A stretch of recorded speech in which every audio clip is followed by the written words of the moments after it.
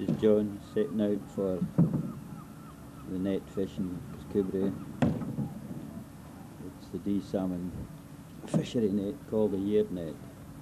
As you can see, it has to go down the river by dinghy.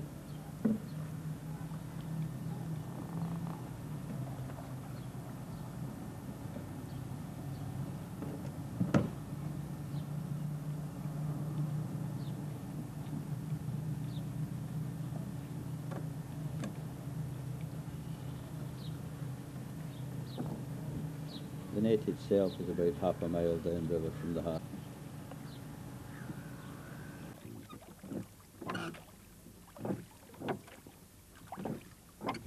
You require the dinghy to get on the net, but you also require it to get you off when the tide reaches the platform.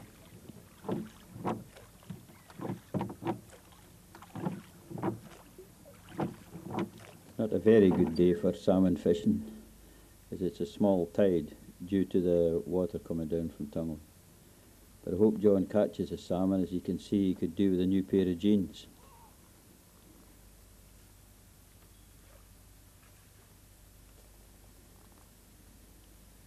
There's no wind today, so really there's not really much going from here.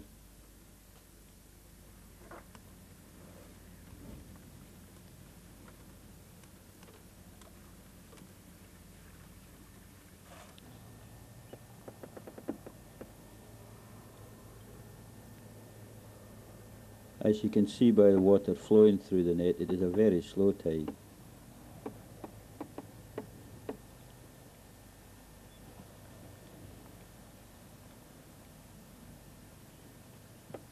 You really require a faster tide, also a little bit of wind, which can make all the difference. But as at the moment they're generating fresh water down the river from Tongue, and is causing the tide to be very slow running past the net.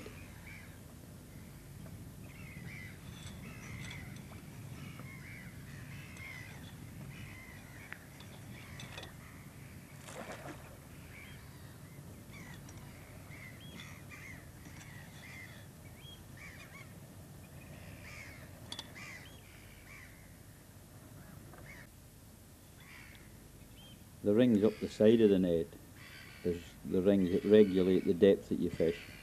From the pole at the bottom to the top ring, which you see just breaking the top of the water, is roughly 6 feet. So you're fishing 6 feet. Now here is some of the problems you do encounter when you're fishing. As you can see at the back, one of the many trawlers that use Kirkcudbright Harbour is just coming in. If they go slow, which this one is, it doesn't cause any problem really. But at night time when you're sitting up there, it can be quite scary.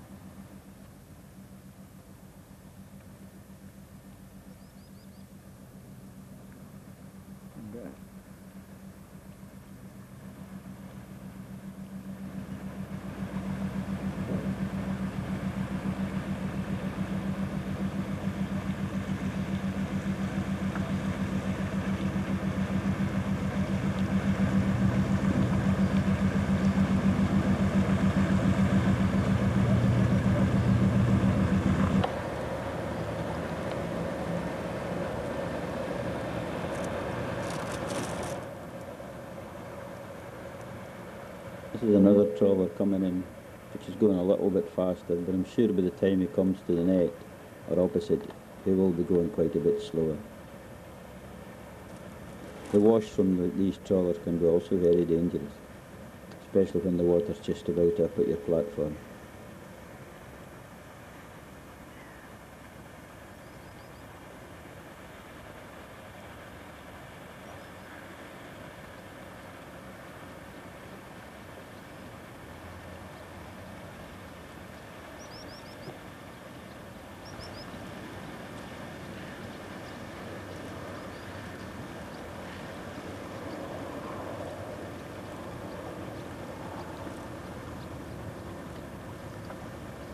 Slowing down for you anyway, John.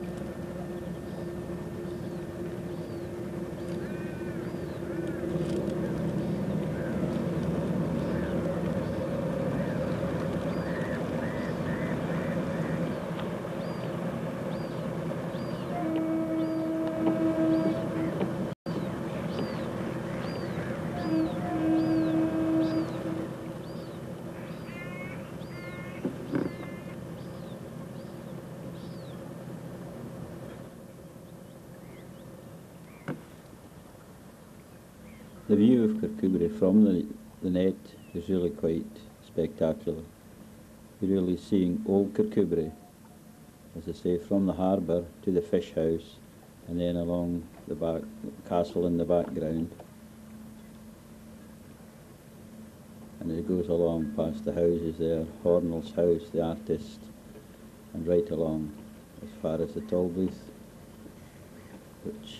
and that's the courthouse, and past the Marina for the yachting club, and Kirkcudbright Academy in the background there. But it is quite nice to sit out in the net.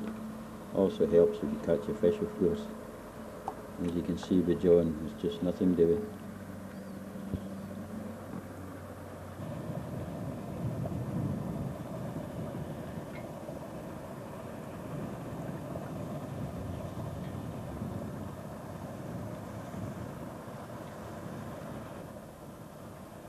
The boat approaching the net just now is a Sea Anglers boat. That is hired out from Kirkcudbright Harbour, and they go out to sea angling further out in the estuary, which goes out most days during the summer months.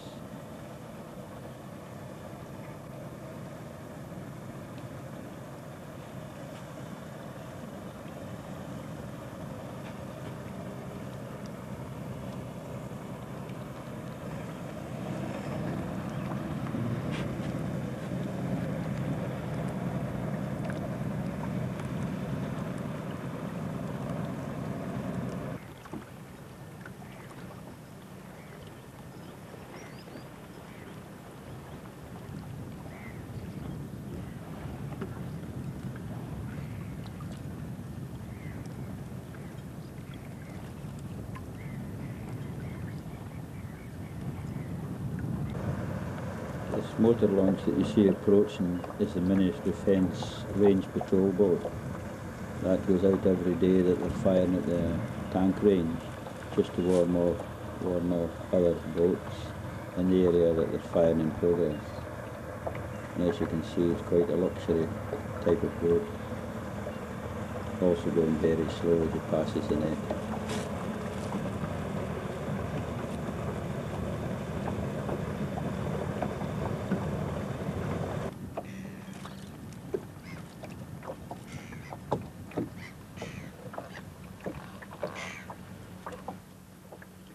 The tide now is just about up to the platform. Another quarter of an hour and John will have to start and think about coming off. He still hasn't had any fish today.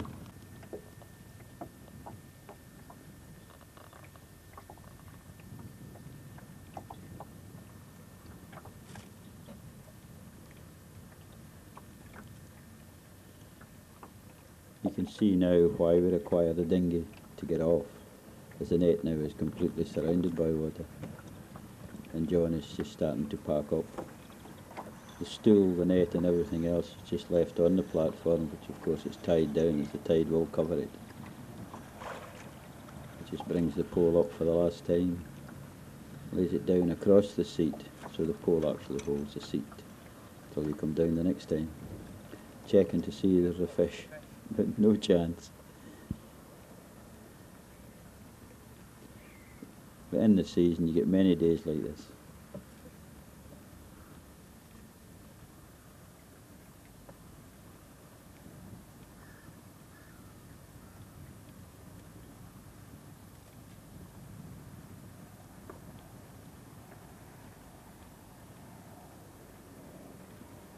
Since John went on the net until he's coming off, he's been on approximately 2 to 3 hours, depending on the rate of tide. John today's been on just about the 3 hours.